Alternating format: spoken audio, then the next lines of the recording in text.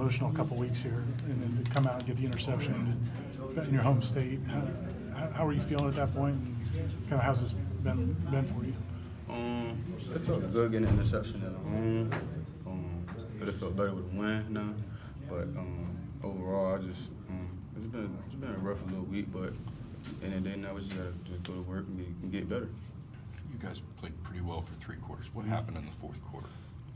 Really, I think we played hard every quarter. I just think the penalties just at the end just killed us and gave the team momentum and extra yards.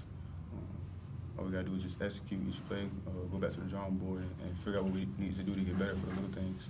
Why do you think those penalties, showed up late in the game? I really don't even know why. I think we just trying to play people just trying to play hard.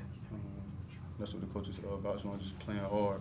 But we just got to be smart when it's crunch time. And UVA was known for like grinding out the clock. How do you feel like you guys handled them in their time of possession tonight?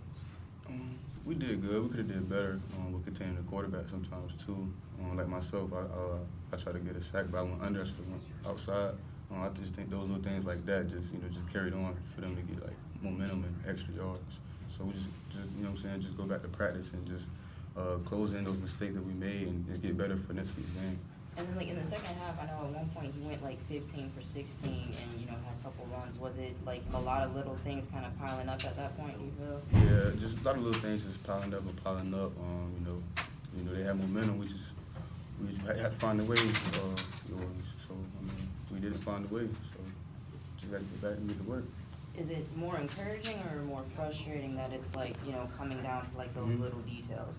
Yeah, losing the game is always frustrating, but when you go back and look at the film, it's just those little couple plays that only we have made would have changed the game. So I think when it comes to that, I think this football team is in very good shape, regardless of the record. I just think we just got to go back to work, like I said, and just get better and find a way to win. And then, like, last for me, like you personally, what do you feel like you had to do to kind of get back in the rotation?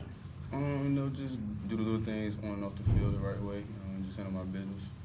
Levonta, what was it like on the sideline at the end of the game there, starting with Keyshawn's catch? I mean, could you get a sense for what was even going on? It seemed like everything happened really quickly, and at least from where we were seeing, we were confused by where the ball was, the clock, and all that stuff. Yeah. Yeah, I seen when he caught the ball. I thought the time was supposed to stop, but the time kept going down. So I was just looking like, where a lot of time going? But I guess that was a smart thing by just hiking the ball for us to try to score. But I think the referee should have at least stop the clock, just like the other day what you went to see in Wake Forest. It was almost like the same thing. So, but they went out of bounds. But it's just little things. But it was plays in the game that we should have made, so it wouldn't have to been in that predicament right there.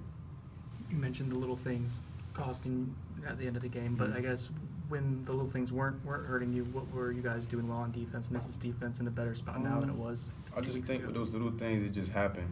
We don't just count when we're going to do this or do that. I think it just happens. We're on the field. They got scholarship too, so it just all comes down to just making the play. Thanks, Levonta.